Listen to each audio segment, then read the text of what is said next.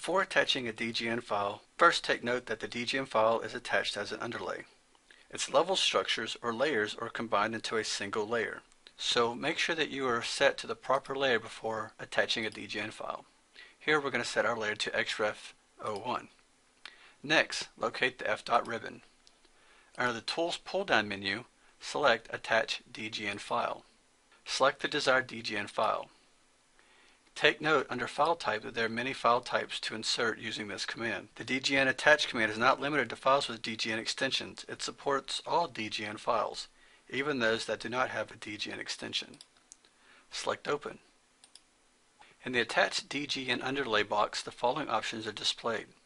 The name of the DGN file being attached. Under the Select the Design Model from the DGN file, this displays all of the design models that are found in the DGN file. If the DGN file only contains a single design model, that model is listed. If the DGN file contains multiple design models, only a single model can be selected for attachment. The first model in the list is selected by default. For conversion units, you have master and subunits. Master units matches the DWG drawing units to the master units set in the DGN file. Subunits matches the DWG drawing units to the subunits set in the DGN file. For path type, you have relative, full path, and no path.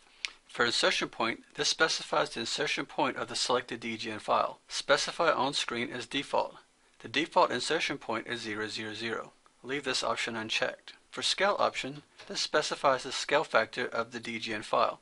If you do not desire to scale the drawing, this should be unchecked. For rotation, this specifies the rotation angle of the selected DGN file. This should be unchecked as well. Finally, click OK.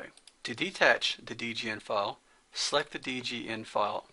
Notice up at the top, the ribbon is context sensitive. Select External References. Here you will see in the External Reference Manager tool palette the name of the DGN file. Select it, right-click, and choose Detach.